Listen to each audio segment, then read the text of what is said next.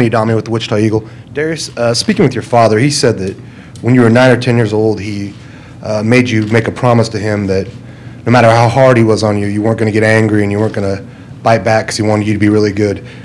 What do you recall about that, and do you think that's kind of propelled you to this path that you're on right now? Yeah, my dad kind of had a tough love thing when I was little. You know, he was hard on me, and you know I appreciate that because eventually when I went to my Vincennes, my junior college coach was the same way, and now I'm here. Coach Marshall was the same way, so he kind of prepared me, you know, to take tough coaching when I was young. Next question's on the left side of the room, to the left of the aisle. Paul Solontrop, Wichita Eagle. Fred and Darius, could both of you just kind of describe Notre Dame's offense? They seem to offer a lot of challenges, a lot of shooters. Give us a description of them. Darius first, please, then Fred. They're really good offensively. You know, they shoot a great percentage from the three, and you know they try to come off of ball screens a lot, and you know drive and contribute to the other players around the perimeter, and that's how they get their wide open looks a lot. So we just gotta guard, you know, like we've been guarding. We gotta stay with our principles, and, you know, try to drive them off the 3-point line a little bit. Fred, same question to you. Obviously, they space the floor with, you know, multiple guys who shoot high percentages from three.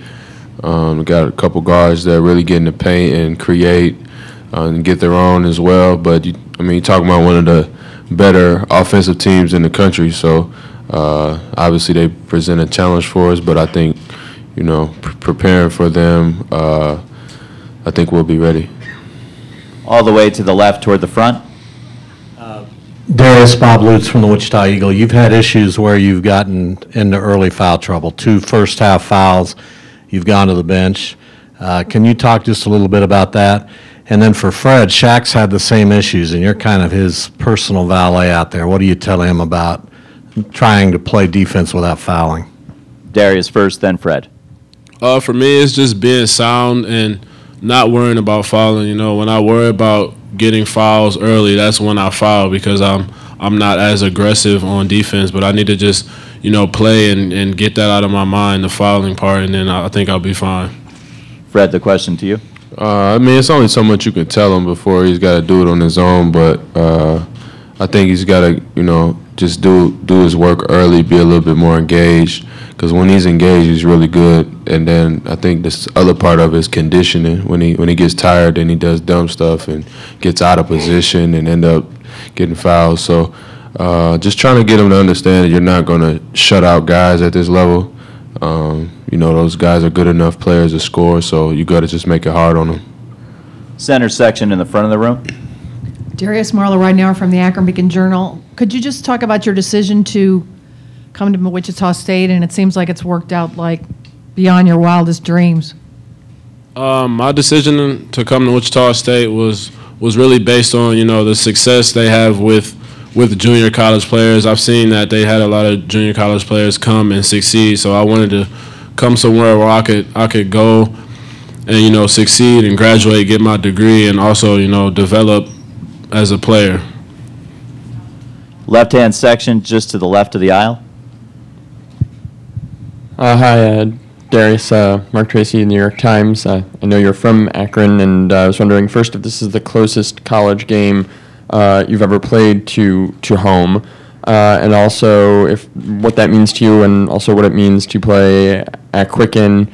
Needless to say, Cavaliers have a player from Akron, and probably, I don't know if that means something to you or not, but I'd be curious. Yeah, this is the closest I've played to home since I've been in college, and it means a lot because, you know, my family gets to come see me play. A lot of my family and friends have never seen me play a college game in person. You know, my parents been having to drive 15, 16 hours just to come watch me play, and it means a lot just for them to be able to come and I can see them because I haven't been home in a while. And, this arena is amazing. You know, I know the atmosphere is going to be crazy, and it's just a beautiful place to play, and I'm just happy to be here with my teammates and, you know, contribute and try to win this thing. All the way to the left side, right of the aisle. Paul Solontrop, Wichita Eagle. Fred, it seems like you're able to pick up the pace a little bit in the NCAA tournament compared to the regular season. How comfortable is Wichita State doing that, getting out and running a little bit more? I mean, that's the way we like to play, especially as players, get out in the open court. Because at this level, I mean, you get this deep into the tournament, everybody has good half-court defense, set defense when you got 5 guys staring at you. So if we're able to get some stops and rebound the basketball, I think we can get a lot of good opportunities in transition with the personnel we have. So obviously Indiana makes you play that pace with the way that they play their offense, and I think we got up and down through stretches of the Kansas game, and we were able to have success there. So as players, we like playing fast. Obviously, during conference, it's going to slow down. People know, what you're running before you know what you're running, it seems like. So it's nice to play somebody else that is not as familiar. In the center section to the right of the aisle, Tim. Darius, Tim Warsinski with the Cleveland Plain Dealer. Curious, what part of Akron did you grow up in, and what other things were you into besides basketball while you were growing up? And are you going to get your hands on any Swenson's hamburgers while you're here? I grew up on the north side of Akron, and then when I went to high school, I moved over in the Fairlawn area. I went to Firestone High School, and I mean, if somebody bring me some Swenson's, I've sent a request out for someone to bring me some, but I haven't got any delivers yet. So hopefully I can get my hands on some.